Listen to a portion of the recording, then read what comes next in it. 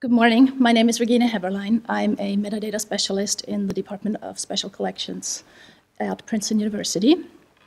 And it is my great pleasure to talk to you today about a project we're involved in that we are a participant in the Linked Data for Production initiative. Our group consists of 5 people: Joyce, who is our project lead, Jennifer Baxmeyer, Peter Green, Lidia, Santarelli, and myself. And also until March of this year, when he defected to Yale, Tim Thompson was also a member of our group. Many of you will know this. Our group is part of the Mellon-funded Linked Data for Production project, which actually includes 6 research libraries.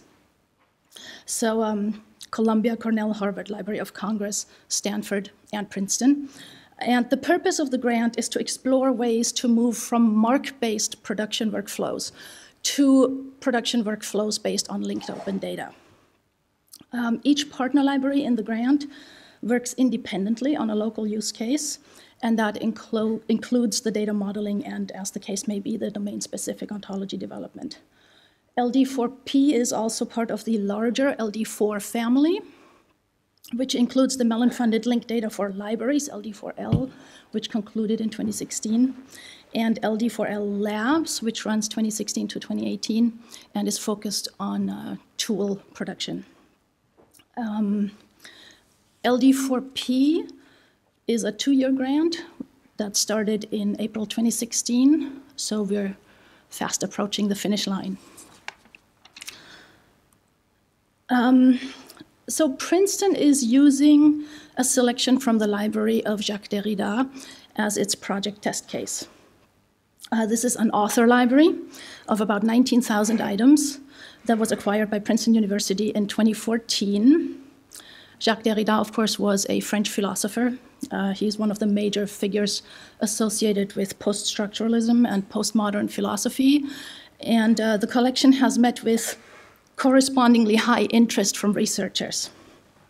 The collection includes Derrida's working library, which is one of the things that makes it so interesting, as well as books belonging either jointly or separately to Jacques and his wife Marguerite, and in a handful of cases also to their 2 sons. It includes a variety of formats, monograph volumes, certainly serial issues, off-prints, clippings, typescripts, etc., that were largely accumulated in the course of Jacques and Marguerite's professional activities, but there is also a set that represents the family's leisure reading. This is another view of the library. What makes this collection so interesting from a linked data perspective is that it embodies many and different types of relationships that aren't easy to either expose or let alone make functional in a library environment with our current descriptive tools. I'm going to give you 3 examples, the last of which is our use case. So for example, Derrida extensively annotated his books. So there's a lot of marginalia and also a lot of insertions. And for those interested in studying Derrida's reading habits or intellectual formation, for example, those represent a record of a dialogue between Derrida and the text. There is currently another project exploring this at Princeton University. It's called Derrida's Margins, and I believe they're not using a linked data approach, even though I think it lends itself to one. Another really interesting type of relationship in this collection is the shelving order, meaning the precise location of the books, because it is meaningful in that where a book was kept, so for example, in the studio or somewhere else in the house, and who its neighbors were, contains information about how it was used by Derrida. I'm an archivist by training, and archivists call this kind of meaningful background context. This is the kind of context that allows you to know what you're looking at, but it is not contained in the resource itself. And so we tried to address the presence of substantial contextual information in this collection by treating it as an archival collection. So it is described in a finding aid rather than in individual MARC records. And that allowed us to display the original shelf order and to allow users to sort by it, among other data points. Of course, what that gives you is still basically a browse list, so the functionality is very limited. Last not least, to get to our LD4P use case, excuse me, the collection contains a large run of over 6,000 items of books that were gifted and in many cases inscribed to Derrida and also members of his household. Derrida famously never threw away a book, including those he never opened. There are some shrink-wrapped ones that we got as part of the collection, and obviously never read. And there has been active scholarly interest in these dedications because they represent a physical manifestation of Derrida's reader network and intellectual influence. Currently, this sort of information is buried in a note in the record. I'll show you that in just a bit. And we really have no mechanisms to include it in our discovery functionality. Here you see some examples.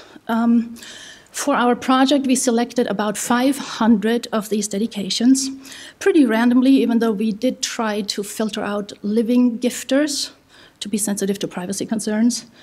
And so the goal of our project is to explore and develop a production-oriented workflow that allows us to capture and make discoverable the relationships embedded in the dedications.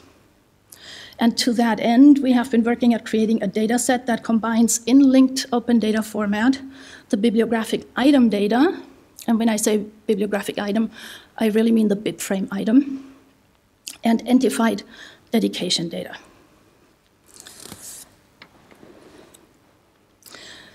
This one is an amusing example, also an interesting example. It's amusing because Derrida has annotated a dedication. And the dedication is pretty warm and cordial, you know, to the effect of in gratitude for your friendship and with my strong and faithful and great admiration, yada, yada, yada. And his response is hypocrite, exclamation point. So this is actually also a very interesting case of a meta-annotation, annotation. And I'll use this example for a while to demonstrate what we can and cannot do with it in this project. So as mentioned before, we currently describe this collection in a finding aid, not in a MARC record. This is a snippet of the XML. It's an encoded archival description, which is an XML schema for archival data. You notice the big blob in the center there? It's just a string of text. This, by the way, would be a very similarly sad situation in a MARC record, where this would also be in a note field. The data is completely unstructured, and the entities are just embedded in a string. And I've circled sort of the low-hanging fruit here, even though you could go further. So we developed a data model to structure this data, which is based on the W3C web annotations model that's currently in recommendation status at W3C. And by the way, those of you who attended the IIIF workshop yesterday have gotten a much fuller and better overview of this model. I'll just give a brief summary of what we're doing with it. So the web annotations model models relationships between information objects. And it was designed to model born digital annotations that reference web-based targets, as opposed to physical data carriers. But it actually generalizes well to a library environment where a catalog record references information, which could be on the physical data carrier or on a digital surrogate. The spec says, I quote, "An annotation is considered to be a set of connected resources, typically including a body and a target," which you see here, and conveys that the body is related to the target. The exact nature of this relationship changes according to the intention of the annotation, but the body is most frequently somehow about the target, end quote.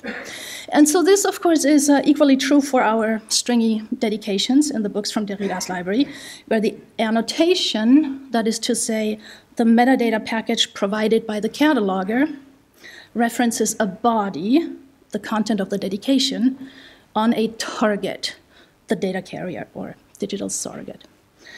And then, as you can see on the right here, conceptually, the target hooks nicely into the existing BibFrame structure. I should say that the idea for using web annotations came out of conversations between members of my group and Tim Cole and some others, and was then developed and published in the Journal of Library Metadata by my colleagues and former colleague Tim Thompson, Jennifer Baxmeyer, Joyce Bell, and Peter Green. Applying this model to the hypocrite dedication and meta annotation. We see here the Anno 1, or Annotation 1, the information package regarding the dedication itself. Then there's an Anno 2, that's the package regarding the comment on the dedication. And then we have an Anno 3 that describes our, meaning the cataloging staff's, entification activities. If I start plugging in some data, this is what it would look like. I don't know that you can really read this, but I'll walk you through. So this is Anno 1. Anno 1 has a body called body 1, which is the text of the dedication. And it has a target page X, and that's because I neglected to look up the actual page number. Page X has as its scope item 1, which in turn is our BibFrame item. The purpose of body 1 in Anno 1 is dedicating. Anno 2, in turn, would have as its body a body 2, and then point to body 1. And it would look like this. So body 2, the text of hypocrite, has the purpose of commenting on the target body 1, the text of the dedication. This is a very, very simplified view. It's like irresponsibly simplified of how we created and consolidated the bibliographic and annotation data into a linked data record. And we're still in the process of doing that.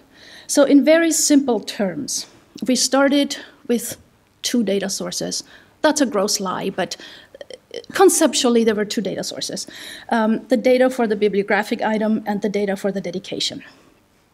We modeled one on BibFrame and the other in web annotations, put both through their respective sausage makers, and voila. At the end, we got linked data out of it. This is the non-romanticized version in Peter Green's retrospective workflow analysis of all the steps that we actually had to take.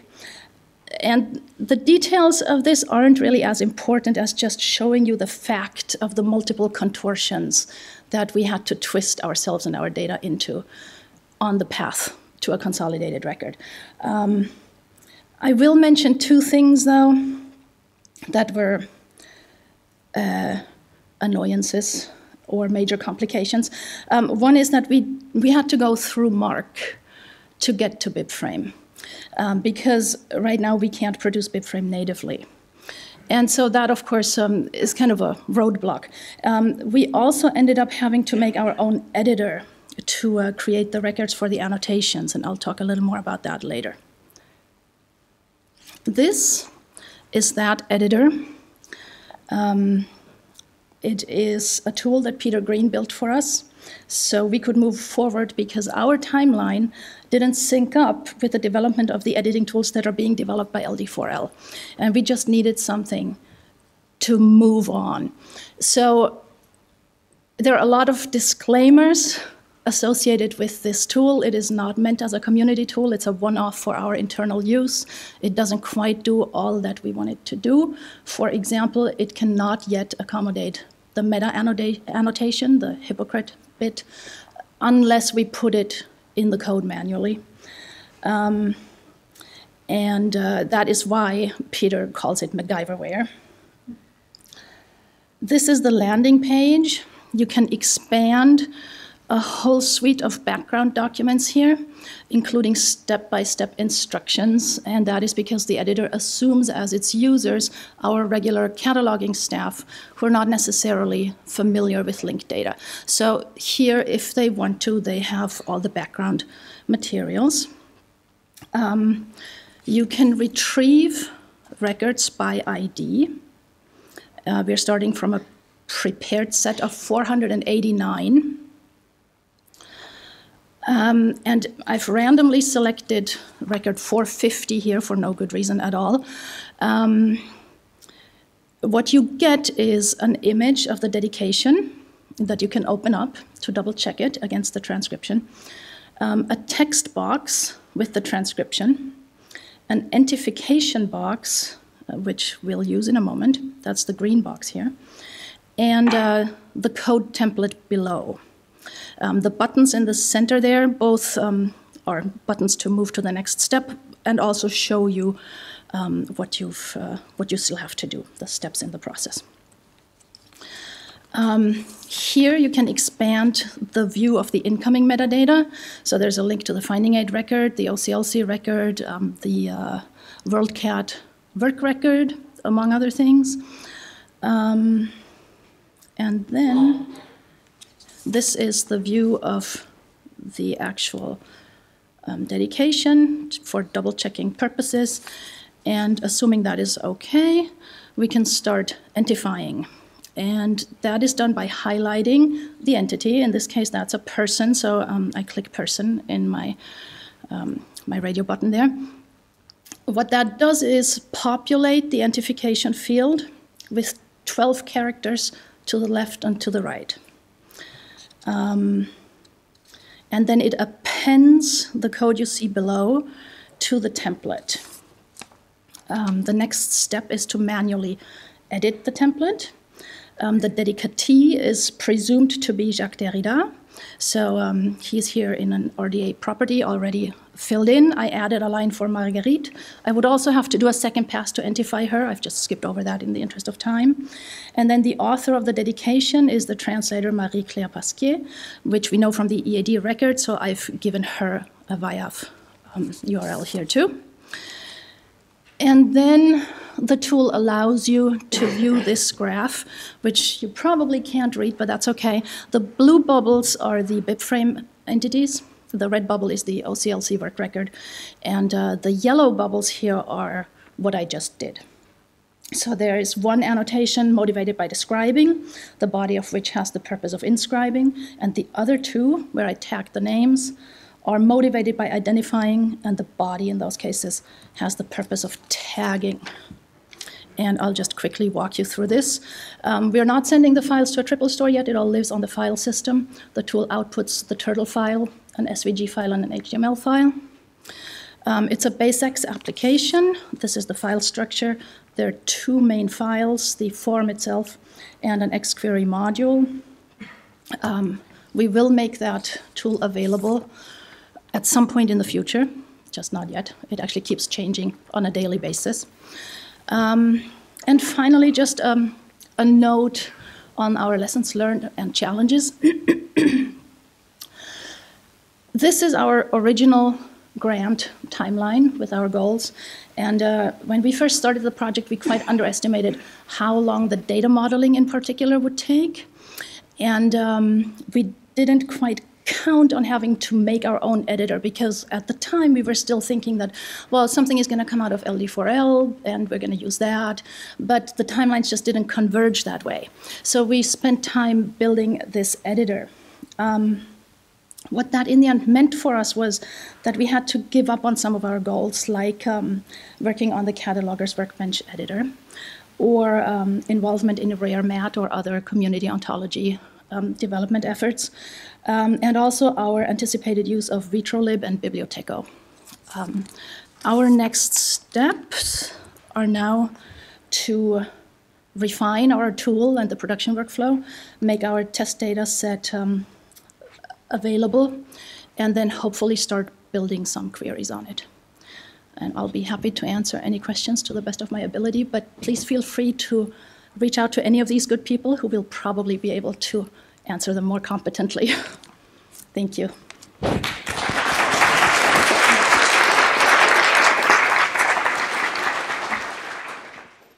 Thanks a lot, Regine. So are there any questions on this project? Yeah.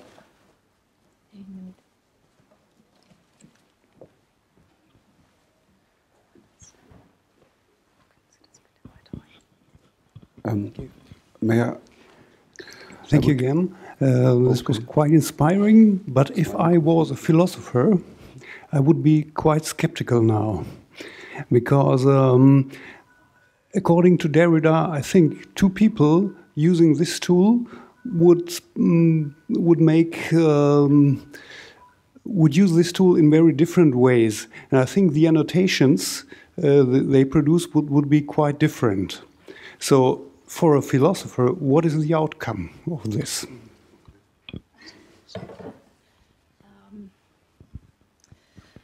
I'm going to take the pedestrian approach to this question and say few of our catalogers are philosophers or would take the philosophical approach to this. If you remember, is this still up? We have a step-by-step instruction manual here. The first bullet point, the how-to, it really tells you what you need to do, step by step, with very, I think, well, I might be wrong, but I think it leaves very little room for doubt. So it's just a matter of doing the work, of tagging the name. Is it a person or is it a place? Is this person also the dedicator or is it not? And the tool does the rest. So I'm actually a little more optimistic. Now, we've just started producing records this way, so it might very well turn out that you are right and we have to go back and be more restrictive about what we do. But for the moment, it seems very streamlined, and I'm a little more optimistic, I think, that we'll get uniform output. There was another question over there. Could you explain a little bit the outcome? What could we expect if you finished the project? I didn't really understand the use case. I'm sorry, but will there be a portal for researchers, or will this be part of your catalog? Or? So the use case is that in the end, you want to be able to query this data, right? And you're right, I apologize, I didn't really give examples of that. But you could then do something, if we link it to external data sources, that of course is something that we haven't even begun to do. But let's assume we get to that step. We publish our data set. It is, in fact, pulling in data from, say, Wikipedia, DBpedia, from a variety of sources. You could then begin to answer questions like, say, how many people publishing in French, alive in a certain time frame, and members of a particular school of thought gave books to Derrida. And then researchers can draw inferences about in which circles Derrida was active, how he was read, who he interacted with, and that sort of thing.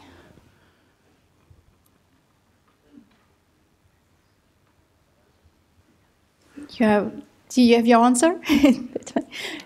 Is there, another question? Yeah, I thought it was very interesting what you showed, and I was wondering on the conceptual model, because now we have a lot of data hidden in note fields, in annotations, and I think the assumption still is that you have a work, that's the printed book, and then you have notes.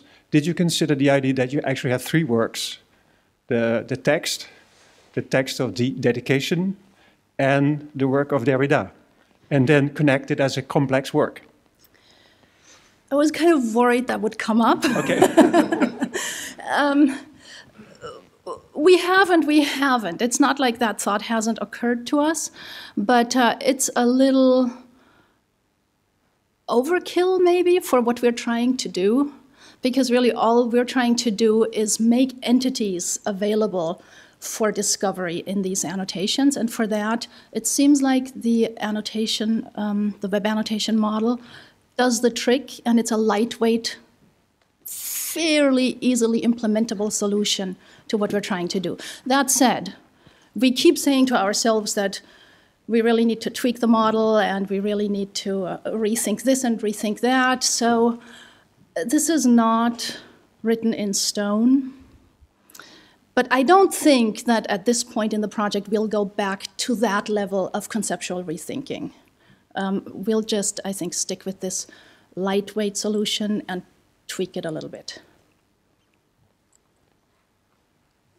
Any question? I just have one regarding the big diagram with the whole workflow. And I was just wondering, the decision to have all these separate tools, was it only guided by the fact that you were expecting something from this other LD4 project? Or was also because you had other requirements, such as having only open source tool? I'm just wondering, in the world of tools, whether you looked at everything and nothing was suitable, just what was the thought process to go for a workflow that is so fragmented in a way? It is.